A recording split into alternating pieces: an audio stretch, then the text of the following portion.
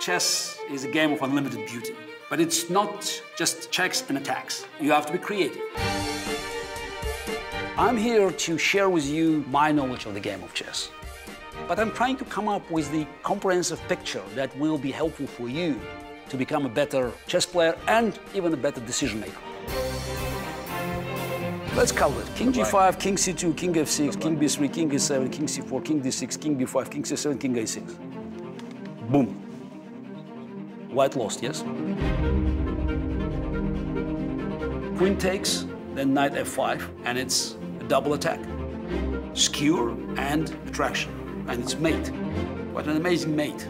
How can we prevent this rook from stopping our pawn? Let's pause, stop the video, and think.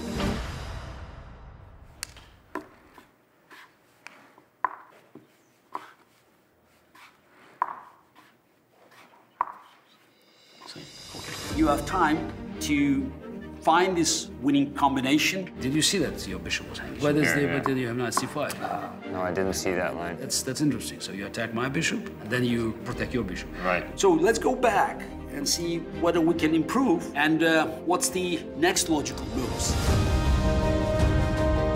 It's about coming up with new ideas, challenging your own excellence. You find your mistakes, next time you have to do better.